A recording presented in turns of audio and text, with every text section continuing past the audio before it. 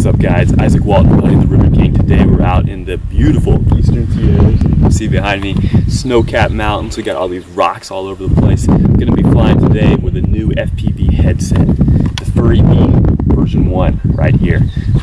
It's a 5.8 gigahertz FPV setup. It's only one screen inside, unlike the cell phone setup where you have two stereoscopic views. To charge it up, to actually power it up, all you need is a simple 7.4 2S battery. You just plug that in right here. I added a little bit of Velcro so I can slide it on the top, slap it on my head onto it. So today we're going to be flying with a few different drones. I want you guys to take a look over. It's super speedy, although it's a little bit, I think it's a little off balance with too much of an FPV setup. So for a little bit more of a stable flight, I got the brushless MJX Bugs today. I'm going to be flying with this guy. Love them. They're both fantastic drones. I mean, look at this.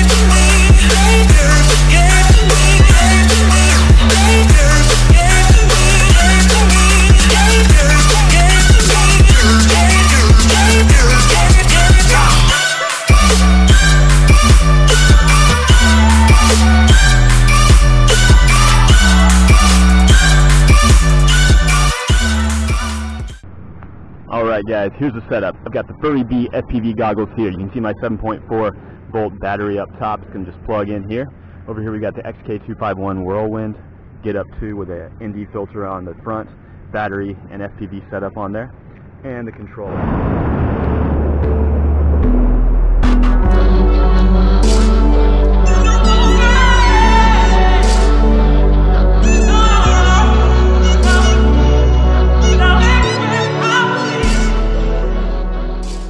Guys, so that is the Furibee VR01 FPV goggles. These are a super budget-based set of FPV goggles.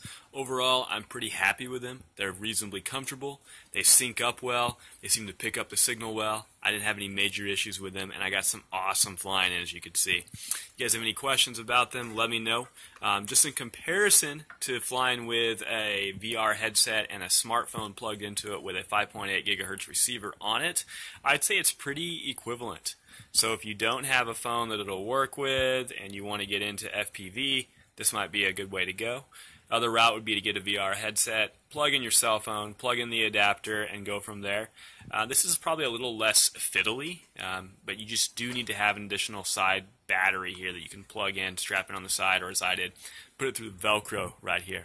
So once again, guys, Furibee FPV budget goggles, super nice way to get into FPV, get kind of used to it, see if it's something you like.